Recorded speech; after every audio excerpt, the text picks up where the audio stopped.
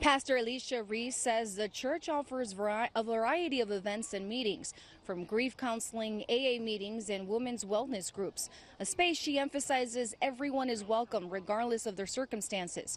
She started at the congregation during the pandemic and shares there's one emotion people continue to battle with.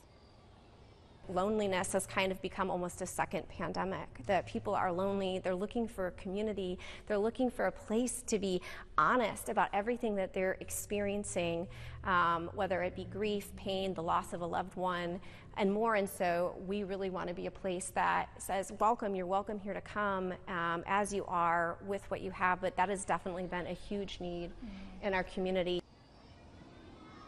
And the pastor goes on by saying they will be coming together to see how they can help these families as they seek new opportunities.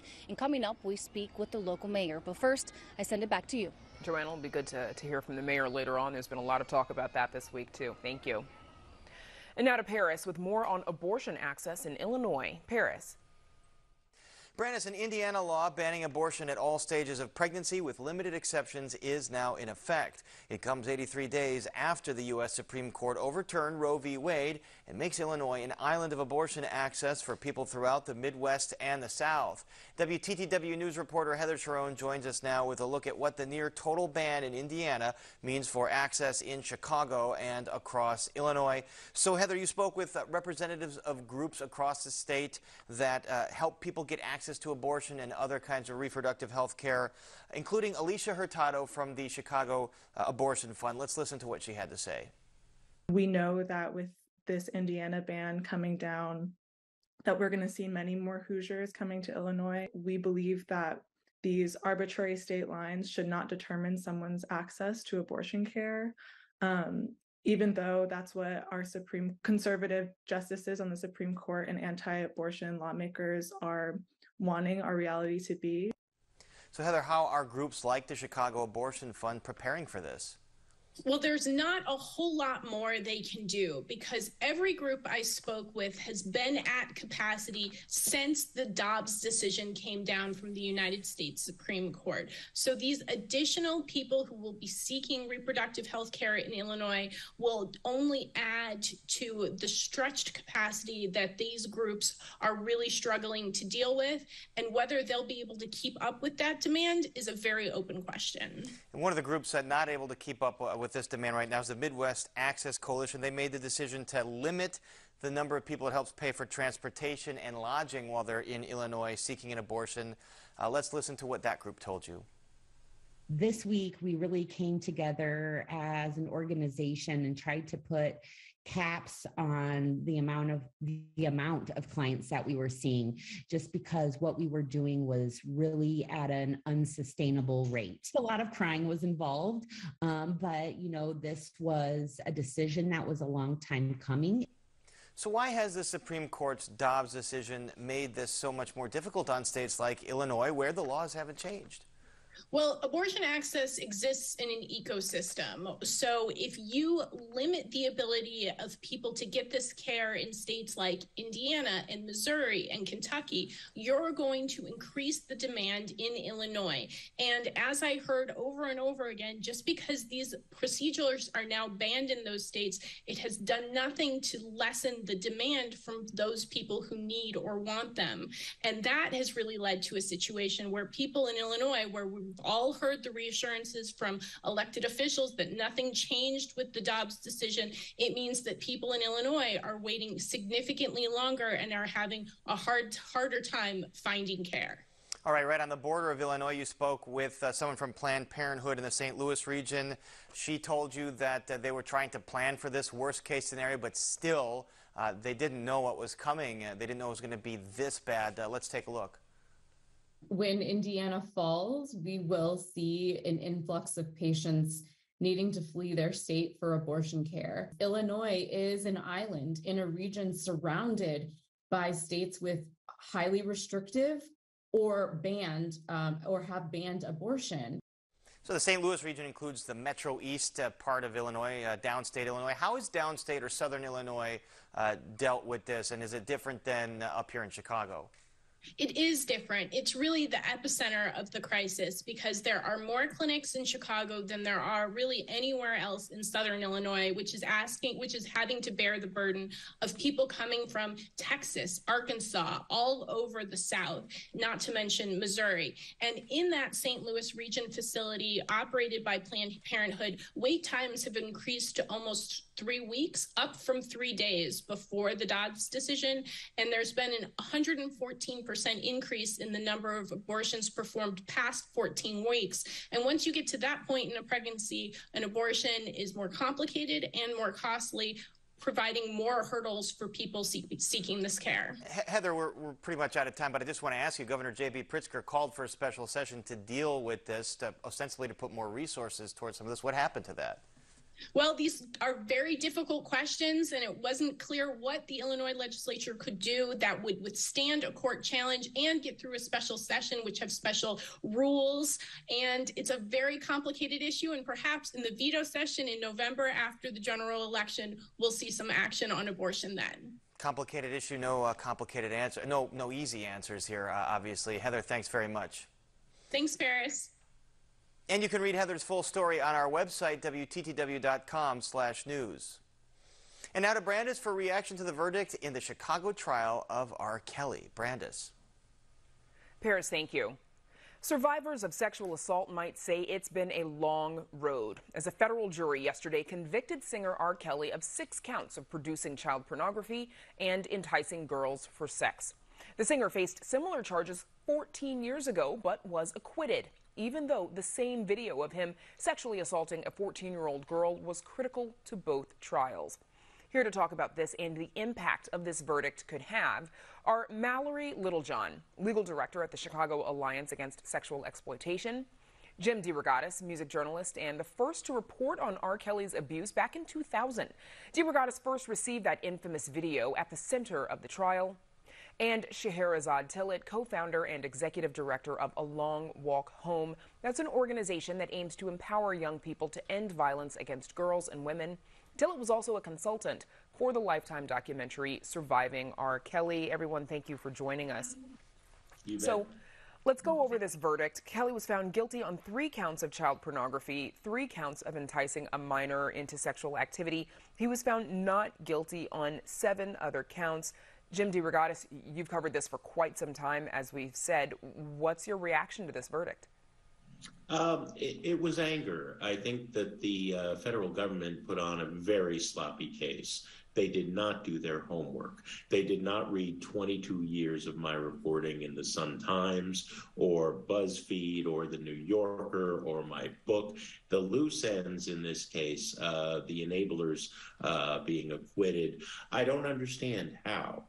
The travesty of justice in 2008 in Judge Vincent Golan's courtroom, the acquittal on this victim. Now he's convicted on this victim and several of her underage friends for that in encounters that he taped on 3 videos. If he's guilty of that, how was there not a conspiracy to rig the trial in 2008? There damn well was. It's a black mark on Chicago history, like the Black Sox scandal or Al Capone. And Chicago still hasn't come to terms to that. And the reason it matters is my 2 fellow guests tonight, because the community was devastated by this predator for 30 years. And Chicago must answer to that. And let's get into that a little bit more. Scheherazade Tillett, what does this verdict mean for the women who've been abused by R. Kelly? Yeah, I mean, I think this verdict is bittersweet, like Jim said.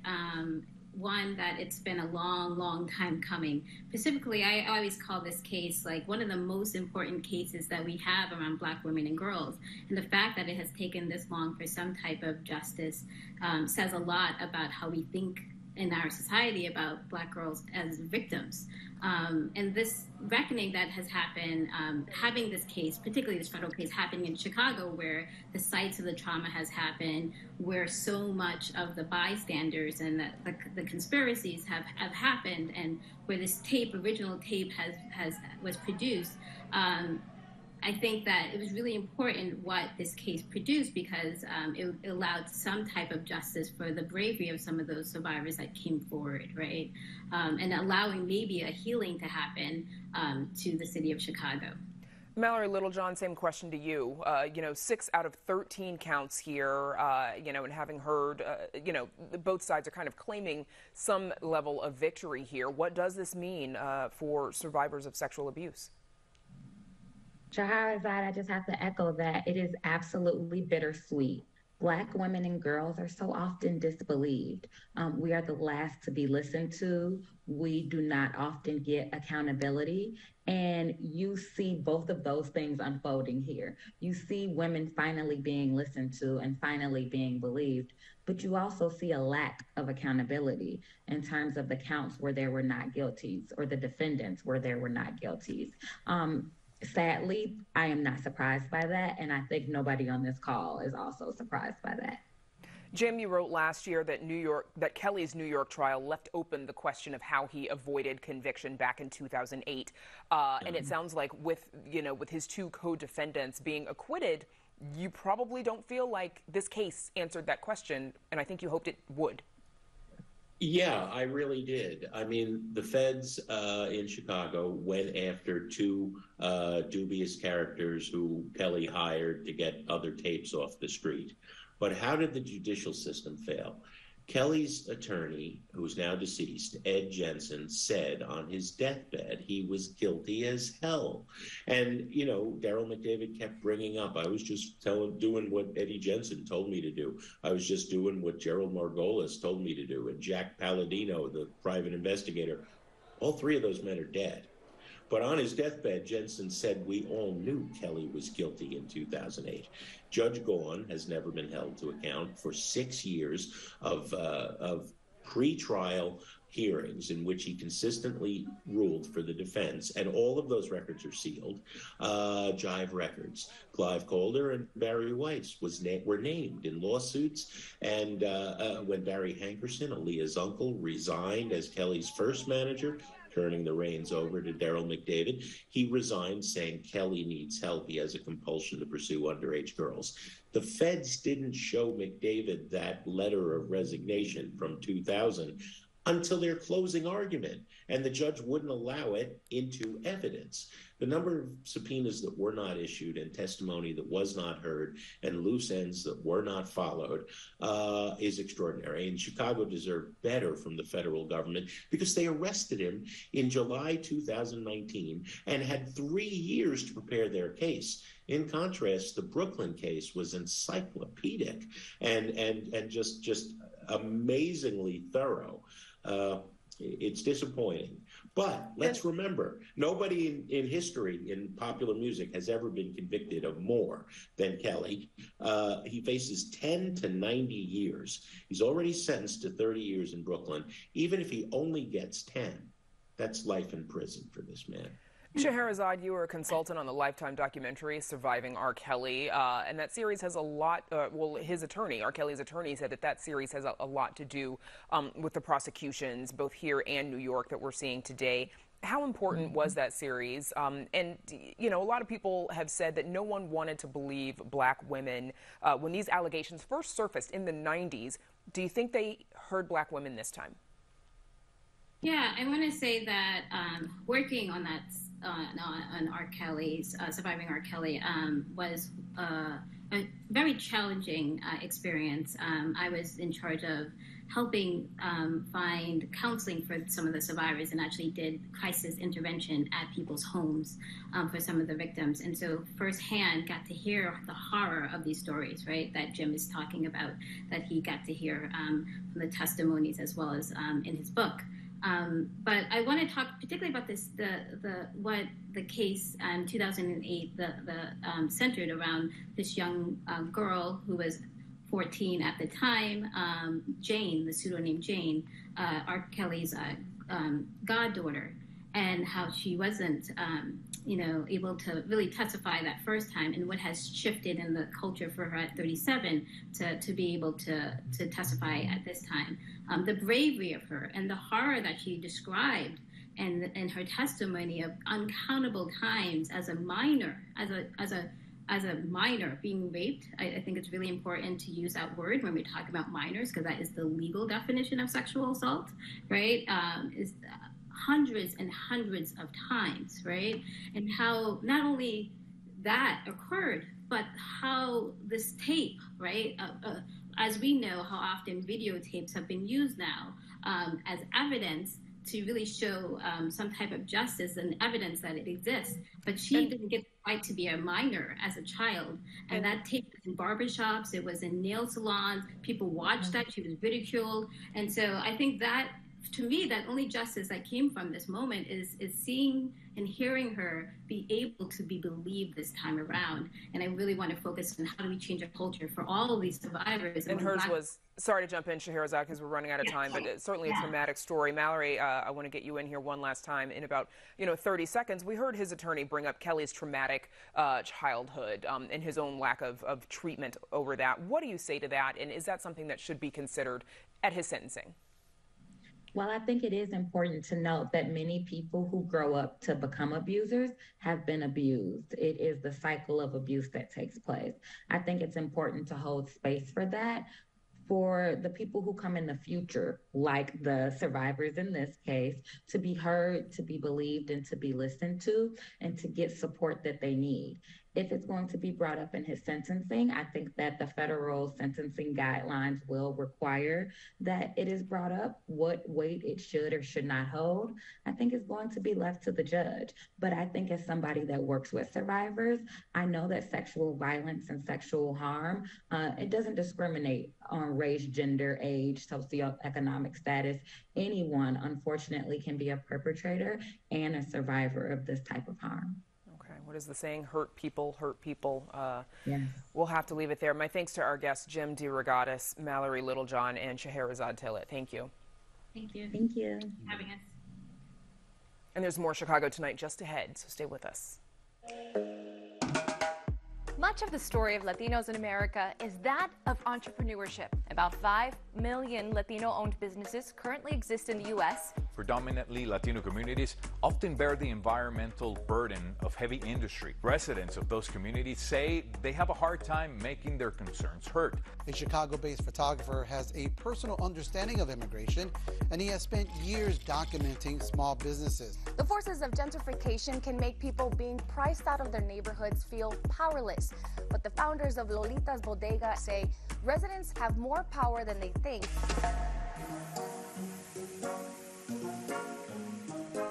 And there's much more ahead on the program, including calls for Chicago City Council to be downsized. But first, one of the last museums to open following the shutdown is the Hellenic Museum in Greektown, and their first show has a royal pedigree. A featured photographer and artist who is also a Greek prince. He visited Chicago for the first time, and producer Mark Vitale met him to talk mainly about his artwork, but also about his family ties to the British monarchy. The sounds of nature on a Greek summer night accompany a large-scale photograph of 2 olive trees on the island of Milos. I want people to come in, get fully immersed, and contemplate. I want them to forget about everything that's bothering them in their lives or even making them happy. I just want them to leave the outside world behind and come inside. At Chicago's Hellenic Museum, an exhibition called Resilience considers the natural world through a series of vivid abstractions. It was the pandemic project of Prince Nikolaos, son of the last king and queen of Greece. The majority of this work was created during that first lockdown in the pandemic. And so Resilience was born out of that because, first of all, the Greek people throughout the ages have been extremely resilient, be it from occupation to wars, famines, civil strife, most recently financial crisis, and lately the pandemic. But the pandemic affected the entire world. I'm just looking at it through my countrymen's eyes, the Greek's eyes, because that's where I live and that's where my nation is. The almost psychedelic effect of some of these abstract photographs, including this view of the Acropolis, is due to the prince's unusual process.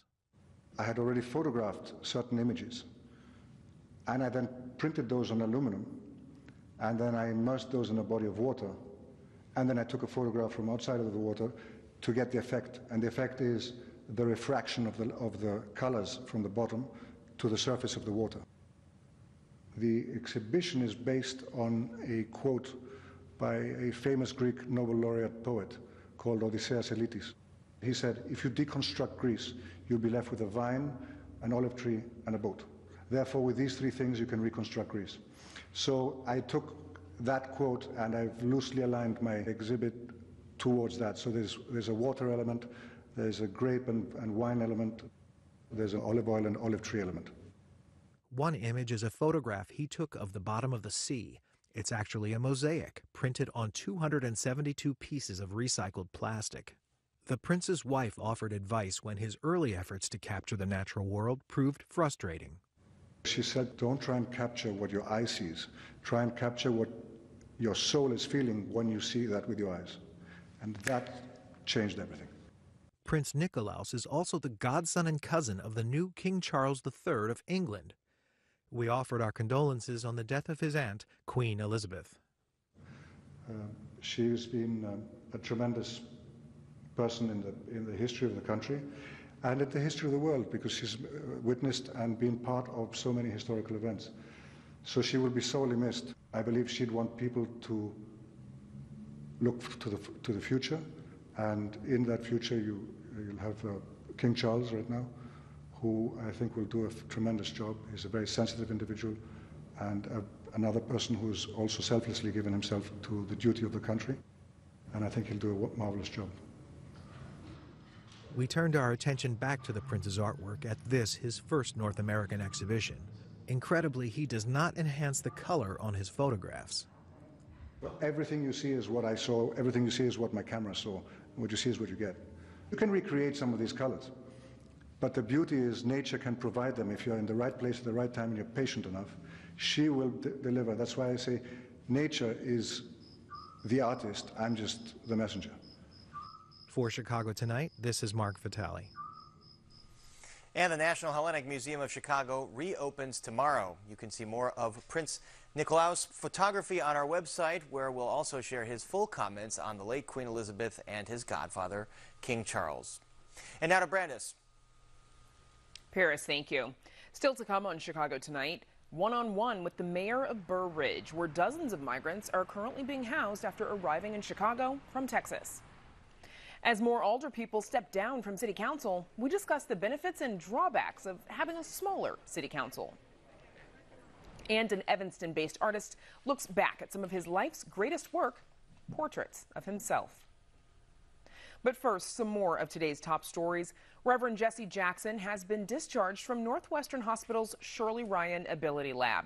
Jackson had been undergoing extensive physical, occupational, and speech therapy and getting some much-needed rest, according to a release from the Rainbow Push Coalition, which Jackson, of course, founded. His doctor is quoted as saying the interventions focused on treating symptoms related to his Parkinson's disease. Rainbow Push says Jackson will now get back to work. Low-income Chicago residents are eligible to receive free security devices, and Chicago police hope they'll be registered with the CPD. Applicants in this now expanded program must have an income within 300% of the federal poverty level. That's a monthly income of just under $7,000 for a family of 4. The package includes 2 wireless outdoor cameras and a solar-powered floodlight. Since the initial program began in June, the city says it's received 3,800 requests for reimbursement. Registering the cameras with the police department is optional.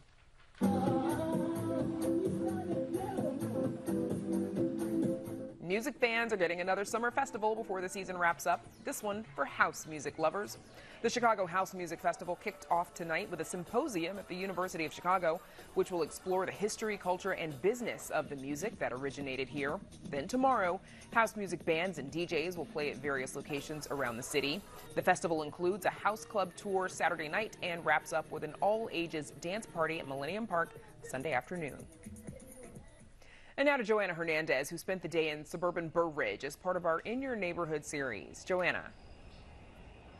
Thanks, Brandis. We're now here with the mayor of Burr Ridge, Gary Garasso. Thank you for joining us tonight. Now, I want to start off. There's about 16 migrants staying nearby at a nearby hotel about a mile away from here. Can you just tell me about the resources that your office is providing them at this point? Well, there's 64 of them. They're all families, no unaccompanied minors.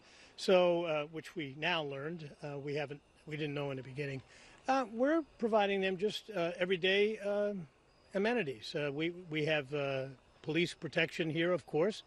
There are many people in the village that have stepped up wanting to give food, clothing, offers of employment. The school board has reached out about education opportunities if any of them are going to actually stay right here in the area at the end. So we're kind of everyday life now, Joanna. So there's a possibility that some of these kids will have an opportunity to be part of the schools here. Oh, sure. Public schools are open. They are here legally. That's the important thing. They're seeking asylum, and if they should get their asylum and want to stay here, they can be educated here. And you've mentioned you visited the hotel about twice. Yes. Can you tell me a little bit about what you saw? Did you get a chance to speak with any individuals there? Not too much. I'm not a Spanish speaker, and I didn't find any that were speaking English, but I will tell you that there was a group of teenage boys standing out front on Sunday. I think Sunday morning I was there, maybe Saturday morning. The days are kind of blending at this point. And I could tell what they were telling me was what a beautiful place they've come. They kept clutching their hearts, how thankful they were to be here. I'm sure they've come to Oz, having traveled from where they did. And I think that they probably think, this is what freedom's about. Look at this great country. And I'm really proud as the mayor of Burr Ridge, and I know my residents are, that they're going to be able to say they started their quest for freedom in Burr Ridge, Illinois. And what was that feeling for you as you were walking around and seeing families sitting out, walking with their children, pushing their strollers? What came to mind? Two things. One, they were in an unfortunate situation, and now they're here safe. But to your point, Joanna, they melded in right away. It was normal things. My wife and I have raised 6 kids, and you could see the moms with their strollers, as you said. The teenage boys clowning around, fooling and pushing each other, just what we all do all the time. So the normalcy of it is what impressed me. Now, you've expressed concerns over lack of communication from Governor Pritzker and Chicago Mayor Lori Lightfoot. Have you heard anything from either of them? Yes, I will tell you that I was upset with both of them. After all, they put us in a very difficult position. They stood and had press conferences, and they excoriated Governor Abbott and anybody else who didn't give them fair notice. And, they're talking about 500 people that have come here intermittently, and all of a sudden. So I was very upset that they didn't afford us the same courtesies. And then for the governor in particular to call us what he called us through his press secretary, and then double down yesterday saying we were grumbling, and yet he then turns around and declares an emergency and calls out the National Guard for 500 people. Have you heard from the governor? I have not heard from the governor. I sent him a pretty strong letter today about all of that. I heard from Lori Lightfoot, though. During the Bears game on Sunday, she called me. She apologized after a little bit. She's pretty feisty, and she got a little feisty on the phone with us, but it turned out to be a very professional conversation. After that, she admitted that I had every right, my residents had every right to know what was going on and ahead of time so we could prepare for all the normal questions to be answered. She then called me on Tuesday and followed up and wanted to know if there's anything more she could do. So I give her, a little belatedly, but I give her credit. Not so much the governor. And as you mentioned, it wasn't about these individuals being here. No, it's absolutely not about that. It's the way things are handled. The same thing that they were complaining about with Abbott. When it suited their press conferences to make a strong point to show how open they were, which is fine, then be prepared. Why aren't you prepared? And what's the big deal in the long run? Because I said everything's kind of normal and quiet. These are great people. What's the big deal with 500 people? New York's got, 10,000, 11,000? And Mayor, I want to quickly ask you a question. What message do you want to give the community who's concerned about migrants being here in the community? Don't be concerned. Don't be concerned at all. Things are fine. They're searching for freedom. They want a better life.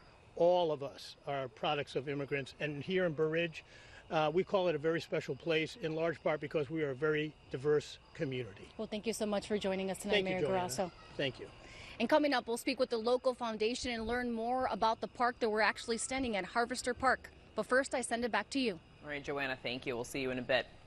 And now to Paris for a look at what Chicago City Council could be like with fewer seats at the table. Paris. That's right, Brandis. More than a dozen alder people are not seeking re-election to City Council, and this sudden exodus is renewing calls to downsize the number of seats at City Hall. There are 51 council members in New York City representing 173,000 people each. Los Angeles has 15 council members representing 257,000 people each, and that's compared to Chicago City Hall, which has 50 alder people representing only 54,000 people each. And joining us now with more on what cutting the size of Chicago City Council could mean are William Howell, Director of the Center for Effective Government at the University of Chicago, and Brian Giroux, Director of Policy at the Better Government Association. Welcome, both of you, to Chicago Tonight. Professor Will Howell, the argument for reducing the size of City Council, possibly cutting it in half to 25 members. It's a pretty powerful argument. Look, we are a huge outlier here in Chicago in terms of the size of our City Council relative to the population that we hold. What we've done as a city is we've chopped up our city into 50 separate wards and then put in a City Council with 50 members that then are each of whom represents those wards one at a time. We've got a whole bunch of mini mayors, and in the City Council, it becomes incredibly difficult to address issues that cross ward boundaries, that encourage members to govern with attention to the city as a whole. It's a reason why there's a whole lot of, it's an important reason why there's a lot of graft in our politics, and why the City Council has such a hard time pushing back against the powers of the mayors and speaking coherently as a group. We're way out of step, and something ought to be done about it. Brian Giroux, is there a major difference in public policy outcomes in Chicago versus the places we mentioned, New York and LA, where there are significantly fewer representatives representing more people? I can't say if there's different public policy outcomes, but I do think that the makeup of the City Councils are very different. As a former New Yorker, knowing how New York City works.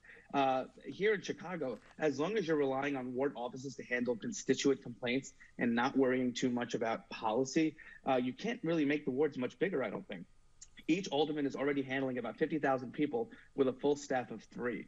If you change up that role, you can't start looking at cutting City Council, but in the grand scheme of the budget, it doesn't make a big difference. But if the jobs of the aldermen change more from administrators, city administrators, to policymakers, I think there could be a big argument for it. Will Howell, the contrarian might say, you know, the system we have here, each person representing 50,000+ people, tending to the quality of life issues, it's better because they get more attention and more people know who their alderperson is. What about that? Yeah, I mean, I think that's the trade-off. The trade-off is that when you have greater numbers of people, you've got greater expression of local preferences, and there are goods that flow from that. So it's really, to my mind, it's a matter of balance. We as a city struggle mightily to come together as a city, and the City Council to recognize the entirety of the city.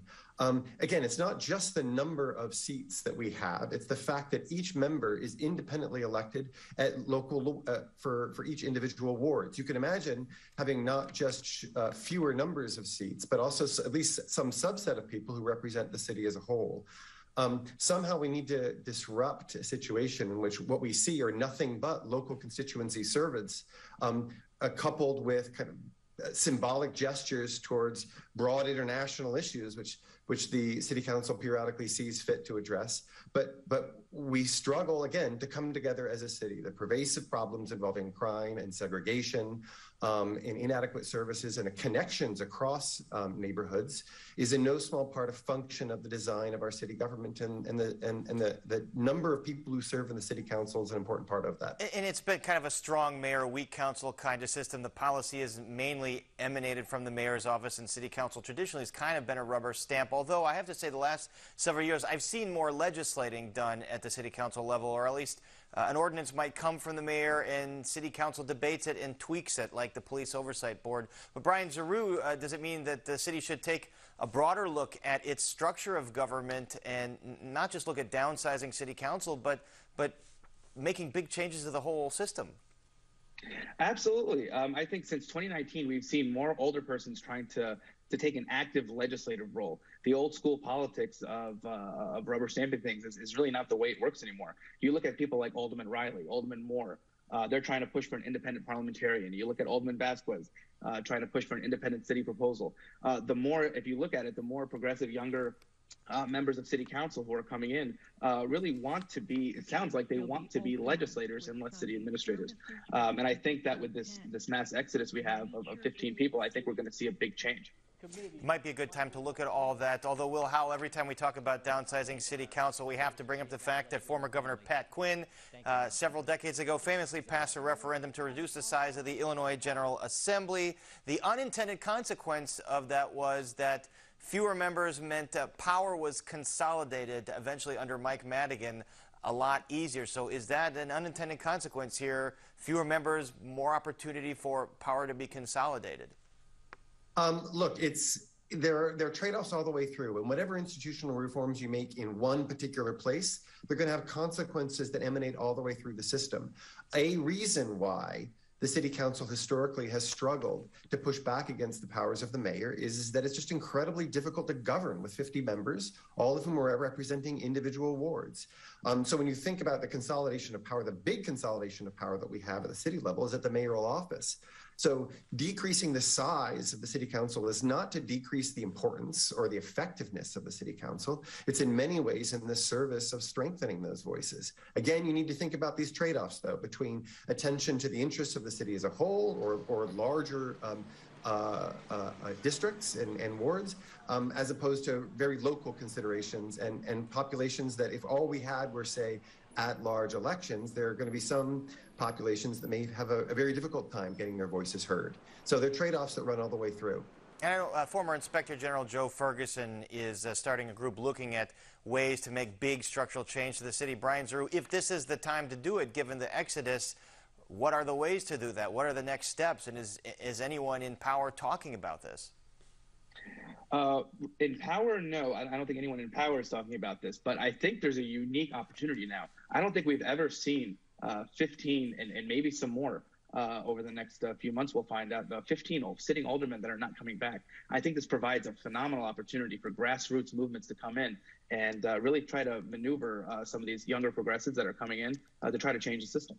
And then we also should mention there are municipal elections in February. We don't know how many folks, incumbents, might lose their seats. So there could be even greater turnover at City Council than what we're seeing right now. But it is significant turnover at this point. And our thanks right now to Professor William Howell and Brian Giroux. Thanks so much for joining us. You bet. Thank you. And up next, we check back in with Joanna Hernandez, who's reporting live from suburban Burr Ridge. But first, we take a look at the weather.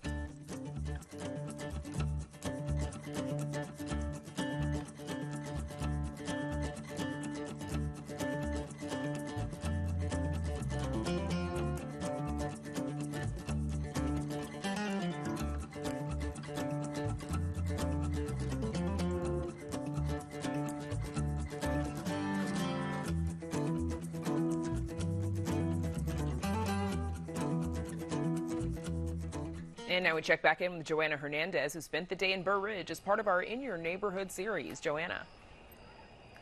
Thanks, Brandes. We're now here with Barbara Dorman, president of the Burr Ridge Community Park Foundation. Thank you for joining us tonight. Thank you, Joanna. Now, I want to start off, Barbara, tell us about your organization and why was it important to create a park foundation here in Burr Ridge? Good.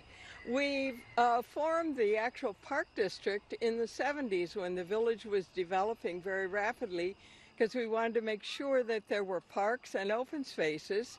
And then about 15 years ago, in order to support the park district, we formed the foundation. And the goal was to help us keep our really low tax rate and do whatever we could to support the existing park district. It does a lot of programs. You know, you had mentioned that the park is kind of like the downtown of Burr Ridge. How so? Well, a lot of people, everybody comes here, and the park and its facilities are open not only to the residents, but to everybody in the area. And our park district is actually bigger than the village of Burr Ridge. So we have a lot of people all the time. You can probably hear some of them in the background. They're still playing in the playgrounds. So tell me a little bit about this amazing playground that's right behind us. Yes, I mean, it's a tribute to, it looks like a Route 66, is that correct? Absolutely, it is. That's our newest one. We are so delighted with Jim Pakanowski, the Park District's director, who creates these wonderful, very exciting and unique facilities. They're play facilities, but they really have a wonderful theme.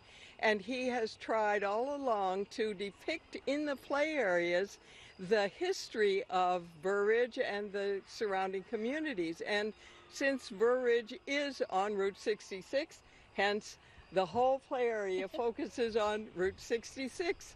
It's really cool. Yeah, it's wonderful. I don't know, can they see the tower from here? Probably not, but it's a giant climbing tower in the form of Willis Tower, and then there are play areas developed from roadside attractions from other parts in the States all the way over to California. So I want to ask you, what makes this park so unique? What's so special about this park? For one thing, we welcome everybody. Everybody comes. Another thing is these play areas that Jim has developed are absolutely unique. There's nothing like them anywhere, and he keeps doing it one after the other. There are 3 or 4 depicting the entire history of the area, and we think that makes it very special. Can you tell us about some events coming up? There's one that's called Taste of Burr Ridge. Yeah, Burr Ridge. This is actually a village event this year. They did one last year. It was a lot of fun. The Park District Foundation cooperated, and we'll do it again this year. And people came out, had a good time, and we'll do it again. And Barbara, really quickly, you have been a resident here for 50 years. Yes, I have. What do you love about Burr Ridge? I just love being here. I love the open space. I love the people. It's been a wonderful place to have your family, raise your kids, and I'll stay here as long as I'm alive. Well, thank you so much for joining us tonight. Thank you for having me. Again, that was Barbara Dorman. Brandis, I send it back to you.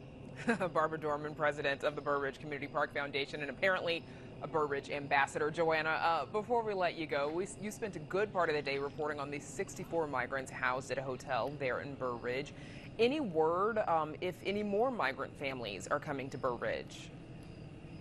You know, Brandis, when we spoke to the mayor earlier, he said he hasn't heard of any more migrants or families coming down here. But again, that could change, right? We could see that changing depending what happens in the next couple weeks and months. And of course, that's all we have here from Burr Ridge. Thanks, Joanna. And of course, there could be word that others are being sent to other communities in the area. If it's necessary, it's a story we'll keep watching. Up next, a series of one man's self-portraits spanning 75 years. Stay with us. Don't ever miss Chicago Tonight. Subscribe to our podcast. Get a daily download of our show delivered to your desktop or mobile device. Go to WTTW.com/Chicago Tonight podcast and subscribe. Self-exploration through self-portraits. That's been the goal of Leo Segedin since he started the craft more than 70 years ago.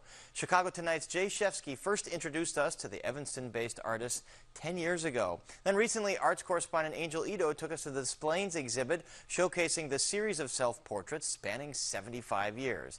Here's another look. This is Leo Segedin. This is also Leo Segedin. This is Samir too. In fact, they're all Leo Segedin, all painted by the artist himself over the course of 75 years. But the past is my present, in my painting anyway. Jay Shefsky first introduced us to the artist in 2013.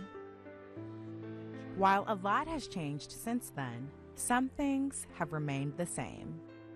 I grew up on the west side of Chicago, okay? Anytime I paint a city now, it's from the west side of Chicago from 1940s. Despite raising his family in Evanston for the last 50 years, Segedin's work has always been rooted in his childhood memories. And while age has forced Segedin to relocate his studio space at home from the top floor to the living room on the first floor, now I'm down here in my studio. Look at that, for crying out loud. It's a studio? his drive remains the same. What most artists do is bullshit. Pardon the expression. I think since the beginning that my paintings had to be about something. It had to have a subject, and it had to be an important subject. Those subjects are now on display in an exhibit at the Oakton Community College. What are some of your favorite self-portraits that you see in the exhibit? There's one that used to hang here, in which I am 3 times. And I've seen it here every day, but when I saw it in the museum, I said, wow, did I do that?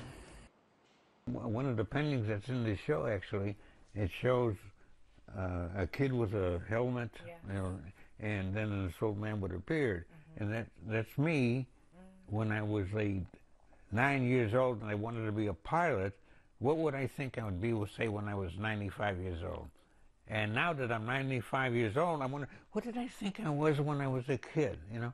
And this confrontation, that's what the painting was about. With no help from a mirror, Segedin paints who he has always known himself to be, not necessarily who he sees. I actually have almost no memory of what I was thinking when I did them. I look at them and I almost project the past into them. Segedin says he doesn't paint to please people, but hopes his work does. It's for that reason Segedin says he doesn't believe his style is describable. I don't think you can explain it in words. I don't think a visual image is translatable. What is it that you want viewers to take away from you and your work and what they interpret? Be aware of me as a person that lived for a long time, that produced, and as long as I can, I will. So I may go back to the more spontaneous stuff and just pull it out. And it'll be real loose and no edges and, you know, all that. We'll see what happens. Is that intimidating? Yeah. Yes, it is. That's a good question. I'm scared. Advice to young people is do it where you can. There's only one material that's irreplaceable, and that's time. For Chicago Tonight, I'm Angel Ito. That exhibit has since closed, but you can still see the series of Segedins in our new exhibit at the Rare Nest Gallery in Avondale. And we're back to wrap things up right after this. Don't miss one of our stories. Get them all delivered to your desktop or mobile device with a subscription to the WTTW News Daily Briefing. Go to WTTW.com/Daily Briefing and sign up. Chicago Tonight is made possible in part by Alexandra and John Nichols, the Jim and Kay Mabey family, the Polk Brothers Foundation, and the support of these donors.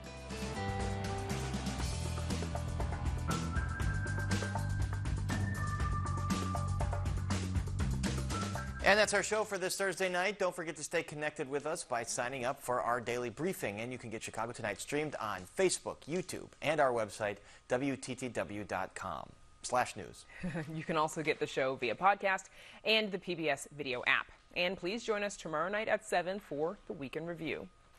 Now, for all of us here at Chicago Tonight, I'm Brandis Friedman. And I'm Paris Schutz. Thank you so much for watching. Stay healthy and safe, and we'll see you tomorrow.